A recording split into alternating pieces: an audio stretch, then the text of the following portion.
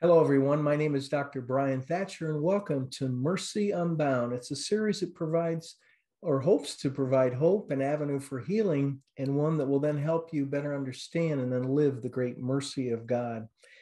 With me today, I have the Executive Director of the Henri Nouwen Society and Legacy Trust, Karen Pascal. She's going to help us walk through who was Henri Nouwen. Interesting, brilliant man. He was a Dutch Catholic priest, ordained in 1957. He's a professor, writer, and theologian. His interests were rooted primarily in psychology, pastoral ministry, spirituality, social justice, and community. He's written several books. Over the course of his life, he was influenced by such people as Rembrandt, Vincent van Gogh, Jean Vanier. He studied and spoke, actually, I should say, taught at academic institutions like Notre Dame, Yale Divinity School, Harvard. He went on to work with individuals, those with intellectual and developmental disabilities. And I read that he was kind of looking for a Eucharistically centered community. And he said he found it in the L'Arche Daybreak Community in Richmond Hill, Ontario. That's another great group. The viewers and listeners might want to look up. But he struggled with his sexuality, but there was never any evidence that he broke his vows of celibacy. And we're just going to talk about Henri Nouwen. Why him? Well, years ago, I read a book. Actually, the first one I think I read was Return of the Prodigal Son. And that touched me in a major way. And then another one, this is going back, this was printed in 1979, but The Wounded Healer. And I thought we'd just talk about the wounded healer. And but first, before we get into Henri Nouwen, Karen, what's the mission really of the Henri Nouwen Society and Legacy Trust? Well, they are two separate organizations. The Henri Nouwen Society exists for both Canada and for the United States. We are officially a charitable organization in both places, and our mission is really to share Henri Nouwen's spiritual vision so that people can be transformed by experiencing themselves as God's beloved. That was really a core vision that Henri Nouwen had, that we would understand that we're beloved by God. And it weaved itself through his writings, particularly you mentioned the Return of the Prodigal Son, but there seemed to be a moment of great breakthrough in his life where, in a sense, he received that he was God's beloved. And then it became important to share that with everyone else. The Henri Nouwen Legacy Trust is actually the entity that holds the rights to all of Henri's writings. So it exists really as that keeper of the books and of the writings and of the teachings, etc.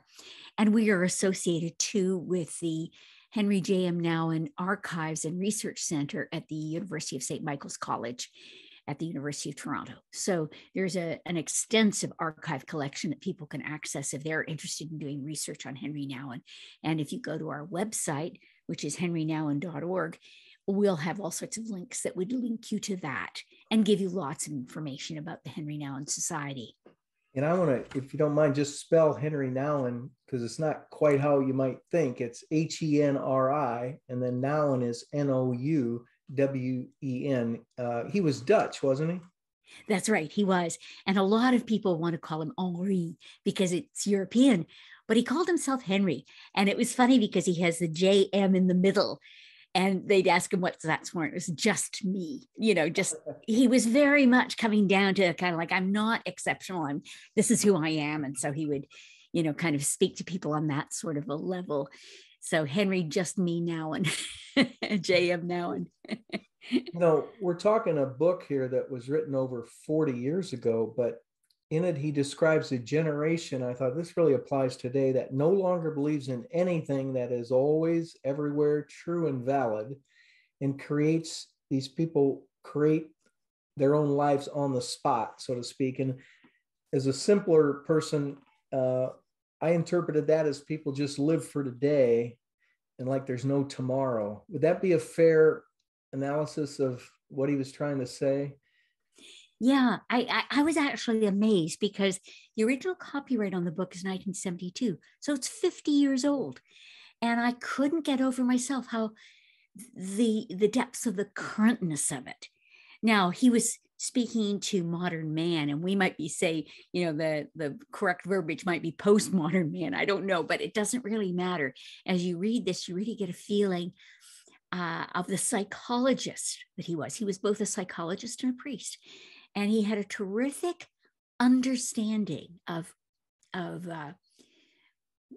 who people were. And he wrote the book. The very first line of the book is, he says why he's writing it. And he's basically writing it how to minister to contemporary society. So, of course, it was one of the questions I found myself asking, does it still apply? Does it still feel, like the book you should read? I would say it does. I would say it really has a tremendous strength, tremendous understanding of modern man. I'm amazed, particularly amongst ministers and people that are in leadership, how many of them have been really influenced by this book, the Wounded Healer. And there were a couple of books that are kind of all about ministry. One was The Wounded Healer, one was Reaching Out, and one was Creative Ministry. And they tend to be books that people will have in seminary, or will have, if they're taking a theological course or something of that nature. These are substantive and wise, but really breaking down who are you, what are the needs of the person you're talking to, and then what do I have that I can give to that, and that's what Henri brings to it. He talked in the book of 4 chapters, the condition of a suffering world, a suffering generation. Then he talked about suffering man, and then lastly, the suffering minister. I think it's fair to say that many people in ministry need healing themselves or have been healed. And because of that fact, they have great empathy and they can become great ministers, but maybe because they have issues or something, you don't feel they're capable. But that's just the opposite, isn't it? Yeah, that's exactly what Henri was looking at. Exactly that. It's interesting because he's basically saying that our wounds, we're not necessarily called to display them, but to look at them and to bring healing into those. And then in a way we can offer that to others. There's a genuineness. I love the word he uses. It's a very strange one for ministry. He says hospitality. It's basically inviting people into a space where their wounds can be received and can be safe. And I think probably, Brian, the truth of the matter is where we are today, 50 years from where this book was first written, it was probably pretty revolutionary at that point to be bringing psychology and spirituality together. I know it was for the Catholic Church. I'm sure it was. There was a vulnerability there of, not quite sure. And Notre Dame reached out and was the first to, sort of bring Henri in to be teaching. But I'm sure that there was a kind of vulnerability, it had enough of Freud and they didn't know where God fit in the picture. And Henri was so anxious to bring those two together and to understand that they came together. But this is revolutionary because he's basically saying your woundedness is going to be your strength. That's going to be where you can connect on a very deep level. And I think the book has that kind of, it's profound. And when people read it, it also gives them a sense, I can do this. I don't have to be different. I need to be real. I need to not live in denial, but I need to be real with what I bring to the table. And then be able to bring this sense of, strange word, hospitality, a welcoming of people in their pain, but the welcoming into a space you have within you that's come because you're not denying it. You're able to share that. And it's not all about you. He uses a lovely metaphor. I think it's a beautiful rabbinical metaphor about, where's the Messiah? Well, he's at the gate and he's binding his wounds. He's at the gate where the poor are and they're binding their wounds and he's binding his wounds too. And the idea being that he isn't binding them all at once so he can be ready if he's needed. That's the same for anybody who's a minister. Can we bind our wounds one at a time, but be ready to bring the good news to people that need to hear they're not alone and that they are that God has something for them. You know, while you were speaking, I was thinking of St. Paul, and really what you said was really scriptural. You know, when I am weak, then I am strong. When we recognize that we need God, and Henry had a deep Jesus-centered spirituality from what I read. Mm-hmm.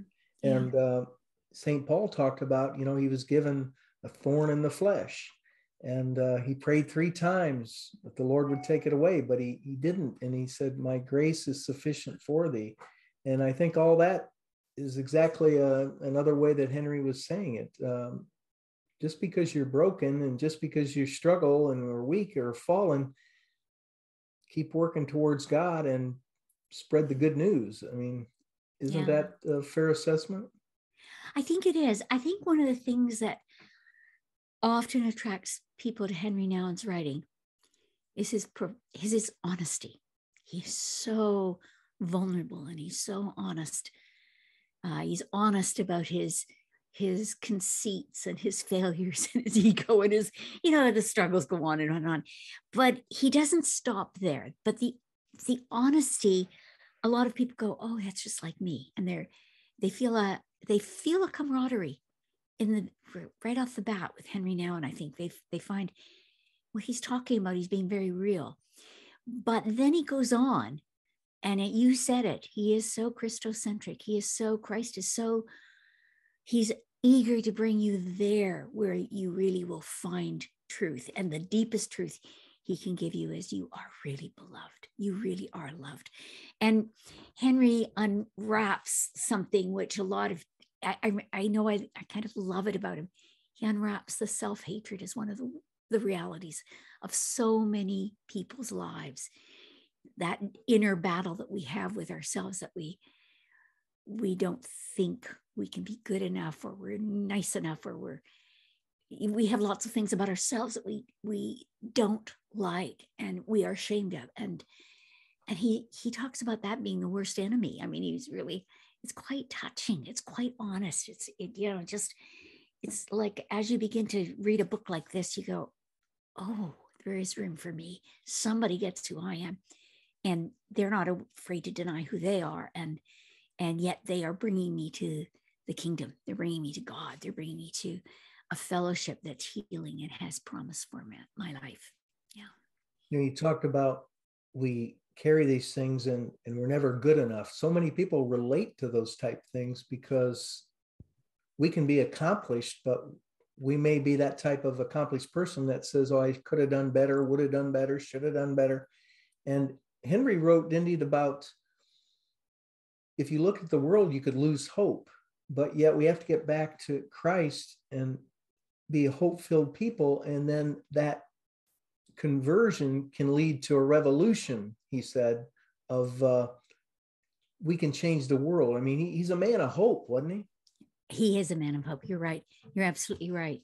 Yeah, there's this lovely, for lack of a better word, human honesty in him. You know, this book is honest and wise and just astonishes me in so many ways. But it also has hope. It also isn't. It's not. And in fact, he really acknowledges a kind of hopelessness in modern man. That's one of the things he really identifies, is that sense of lostness and hopelessness, that sense that they no longer have fathers. And that was really meaning that they don't have anything that's a final word anymore. It's all kind of up in the air, and it's up to you to find what's of worth. And so in a sense, as he paints at the beginning of this book, the picture of where people are in the modern age, he then comes around to what do we have to offer? What do we have that can be healing? I loved some of his, one of the things that just blew me away is this quote about, no minister can save anyone. We can only offer ourselves as guides to fearful people. Yet paradoxically, it's precisely in the guidance that the first signs of hope become visible. This is so because shared pain is no longer paralysis, but mobilizing. And when it's understood to be a way to liberation, when we become aware that we do not have to escape our pains, but that we can mobilize them into a common search for life, those very pains are transformed from experiences of despair into signs of hope. So as you said, there's a hopeful image there. There's a wonderfully hopeful image. Got all sorts of things marked in here, favorite passages and things like that. Some of those other passages that you particularly enjoyed. You know, it's something I enjoyed so much in this book. It's funny. I don't know if I can put my fingers on it right away, but it was actually this business about loneliness and this beautiful metaphor he uses. It's like the Grand Canyon and the beauty in it. But I think what he finds in loneliness that rang true to me was it is profoundly the human condition. You know, it's almost like, for myself personally, I went through a divorce, and it was the most devastating experience of my life at the time. And I remember distinctly thinking, oh, I'll get through this. You know, I had the busyness of raising a couple of kids and working and whatever, but I kept fearing what happens when I'm older and how will I deal with the loneliness. And the reality I love in this book, how profound his unwrapping of loneliness is, how deep that is to the human condition. And once we see that, we no longer feel alone. We realize that's where we connect with everyone in that great sphere. So it's interesting to me, as I read this, I was reminded of this fear I had and how much God has met me, you know, over the years in that. But yeah, it's quite beautiful. So he writes about loneliness in ways that I hadn't heard anybody else writing about quite like he does. Yeah. There's lots of, here's the one about loneliness. I love this quote.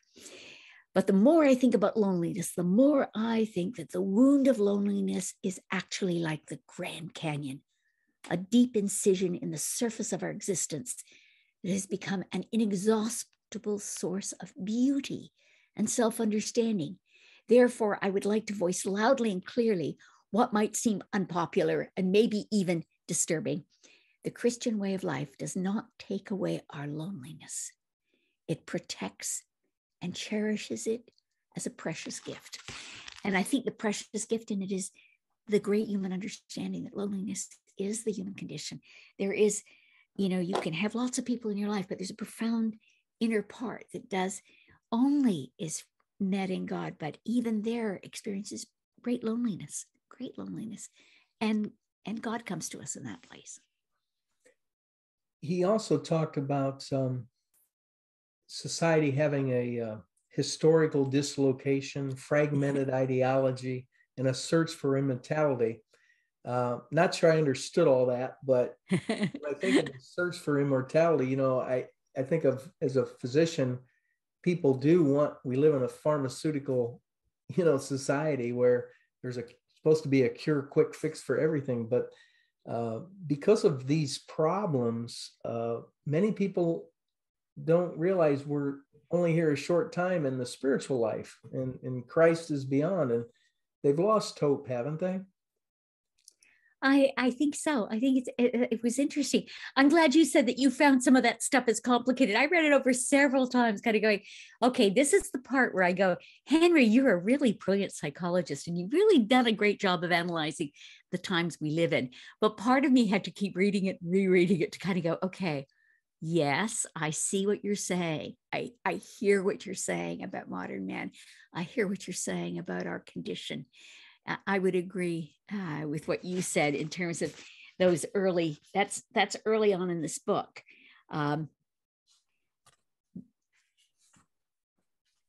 There's so many interesting things in there. But he challenges that lost person to go inward. He challenges them. He's looking for it. And he challenges the leaders to go inward too, to have an inward life, an inward, and you kind of go, okay, what's that about? He's really, in a sense, giving the steps to how do I go forward from where I am? I don't know much more to say about it than that, to be honest. Yeah. It is so true, though. You've got to go inward, but don't you have to also go outwards? Because he talked about we need to kind of care for our own wounds, but then, as you mentioned earlier, care for the wounds of others. Yeah. So it's an inward outward thing. That's right. It's an inward outward thing, but we're not to come out and kind of just overwhelm them with our wounds. In essence, he's really instructing people, be real, deal with the wounds that you have. That's part of your life. Deal with that. Create that space where wounds are not fearful to you, where it's almost like creating space in you to be hospitable to people who are coming, and they need to feel safe in that place. Our wounds may be very different than the person that we're talking to, but our wounds give us a credibility, but should also give us a depth and a mercy, a compassion in us. He speaks of compassion in this, and they should give us a language of compassion that we can embrace people that need to be heard, need to share what they are going through, in which they feel isolated and alone. And really, aren't our wounds the source? Perhaps source isn't the right word, but an avenue for our own healing, but then to help others heal. Yeah. And when you talk about hospitality, I think of two words: being present to people. Because you can talk to people and hear people, but I know some people that have the gift of being present. And when you talk to them, you think you're the only person in the universe, that really being present to people is what he's talking about, isn't he? He really is. Isn't it interesting you'd say that? Because I did a documentary on Henri. That's how I came to know him. I found Henri through his books. First of all, I was asking people, who are you reading? If somebody inspired me, I wanted to know who they were reading. And I kept hearing the name Henri Nouwen. And so I began reading Henri Nouwen. And then I was doing a television program at the time, and we were able to interview him and bring him in. And I've lost my train of thought there with what we were just talking about. I'm trying to think what. Being present, perhaps. Yeah, being present. The thing I was going to say is, I went on when Henri died to interview friends and colleagues and family. And one thing everyone said about Henri, when he was talking to you, you were the only person. You just felt his full attention on you, he brought everything to the table. And I think that's a beautiful thing. That was something that he modeled. I also, it's going to sound crazy, I'm deeply grateful in a way that he, in a sense, died before computers took over. We don't have a zillion emails, but we have this amazing record of letters. And he considered letters part of his ministry, and he wrote to people. There's a book of his letters. Love Henri is compiled of some of the best letters from Henri, but it's only a sampling. If people are interested, they can go into the archives, and I think there's something like 5,000 letters. Wow. Those are letters. He responded to every single letter he received. And we are constantly looking for the letters that are out there. We would love them to give them to us so we could put the dialogue together. But that sense of being present, even to a letter, if somebody wrote and said, I'm having this issue, I don't know what to do. Henri took time. He really ministered to people. I came across something interesting. Philip Yancey wrote a book called Soul Survivor, and in it, one of the chapters is on Henri Nouwen. And he tells a beautiful story about how there was this young, eager person seeking, spirituality and trying to figure out what he should do. And he had written to Eugene Peterson, and he had written to Richard Foster and Philip Yancey, and they were all discussing, what do you do? Here you really want to write, and you don't want to have too much of your time taken away. So each one of them had written back to this fellow and said, well, here's some books to read. And then I think it was Eugene Peterson said, you won't believe what Henri Nouwen did. He invited him to come and live at L'Arche for a month. and just he discipled him personally. I mean, Mm. and just that sense that he would bring somebody into his world and care for them in that very personal way. You know, there was a giving up of time in that as well, you know, a sacrificing of time. But because writers, you know, if you want to write, and Right. and you don't want to give up too much time. But having said that, I love that story of attention, full attention. It goes back to your words about being present, being fully present, that nothing else is matters than the person that's you're with at that moment. And how can I be present to you now? Yeah. He was good friends of the founder of L'Arche, wasn't he? And Of Jean Vanier, yes. Well, what had happened was he had heard of Vanier's work in Trolly, France, and he made a reference to it in his book, Clowning in Rome. And it was a positive reference. He was always interested in what people were doing to really be with the poor, be present with needs. And so he had spoken highly of it. And but he'd never met Jean Vanier, and he hadn't been to L'Arche. And out of the blue, this was when he was at Harvard, a woman came from L'Arche bringing greetings from Jean Vanier. And he arrived at her door, and at his door, and said, I've come to bring greetings from Jean Vanier. And Henry said, well, that's really nice, but I'm in a bit of a hurry. I have to go off to a class. But I think he said, you know, if you have no place to go, you can come in, and when I get back, we can talk. Well, he comes back, and she has set the table and made a meal for him. And there's flowers on the table. And that was kind of the beginning of a friendship. It was a giving friendship. It was very much, you know, just wanting to thank Henry that he had been so positive. And then later he got a call from Jean Vanier saying, you know, we're having an event we're having a silent retreat in Chicago, and we were just wondering if you'd like to join us. And Henry immediately said, oh, listen, I'm really sorry, but I don't have time to give a talk or anything like that, assuming because everybody was wanting him to speak everywhere. right. He said, no, we're just inviting you to come and be with us and have a quiet retreat. I think Henry went to that, and I think it moved him very deeply. And then when he left Harvard, he deliberately chose to go to France, to Trolly, to L'Arche, as part of his sabbatical. Or he was really trying to discern, where am I supposed to be? What am I supposed to do with my life? He knew it wasn't Harvard. He knew that what was happening in the high educational settings was he was not nurturing his own spiritual life, teaching people how to pray, but he wasn't praying himself. You know, it was just this tension of, how do I have this deep life I'm called into? So he literally went, I guess you call it a writing sabbatical, to live at L'Arche in France. And he was very moved by what he saw. He was very inspired by what he saw. And then while he was there, it was just a series of events happened that he ended up coming to Canada to do a wedding, and stayed at the L'Arche Daybreak situation in Canada. And long story short, they ended up inviting him to come as their pastor. And he had never had a call like that before. He was very moved by it. And for whatever reason, he felt like, I think I'm supposed to do this. So he came there. And I mean, when you read in his books, you realize it was not simple. I mean, he really was a person of the head, not of the hands. And he was quite incompetent in so many ways physically. I mean, he didn't know how to do his own laundry.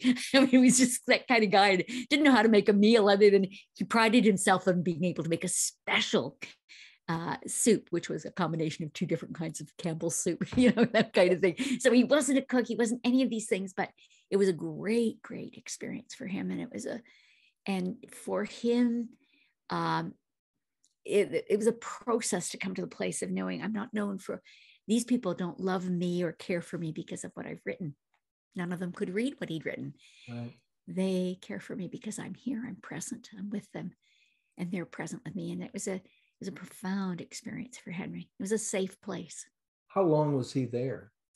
A total of 10 years. He had a couple of writing sabbaticals in that. By the time I got to know Henry, which was toward the end of that, very close to, it was probably 95 that I reached out to him and did a couple of television programs with him. he was getting about 70 invitations a month to speak. He was just, he could go all over the world. He, at that point, was always bringing one of the core members with him, because he had come to really feel like he was living it. He was showing it. He was, and he said, the truth of the matter is, at the end of all of this, whether he was speaking at a prayer breakfast in Washington or wherever, he said, they won't remember a word I said, but they will remember that we stood together side by side. That I stood with somebody who had developmental disabilities, and we're friends and we love each other. Yeah. That's beautiful. Yeah. Now, Karen, what again, give the viewers or listeners the website for the Henri Nouwen? Yes, it's henrinouwen.org. And we offer to everyone the free daily meditation and free podcasts every day on our website. So all you have to do is go sign up, and then you'll start receiving them in your emails. And they're all writings from Henri Nouwen. They're from a book called You Are the Beloved, which is some of the best quotes from Henri Nouwen. And they're quite inspiring and beautiful. A good way to sample Henri's writings, because if you read something, you go, oh, I'd like more of that. Then you can find out where that came from. We let you know where it came from, and then you can go and, get the book. Henri, in his lifetime, wrote 39 books.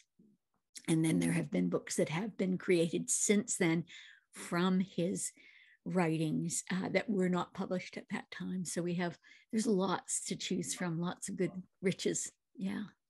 Any closing thoughts here before we wrap up today's show of Mercy Unbound? I love the name of your show, Mercy Unbound. What a great name.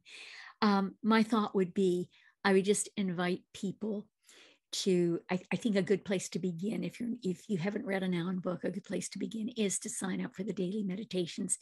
They're just chunks of beautiful, profound, thoughtful comments. And it's a good way to get to know who Henri Nouwen is.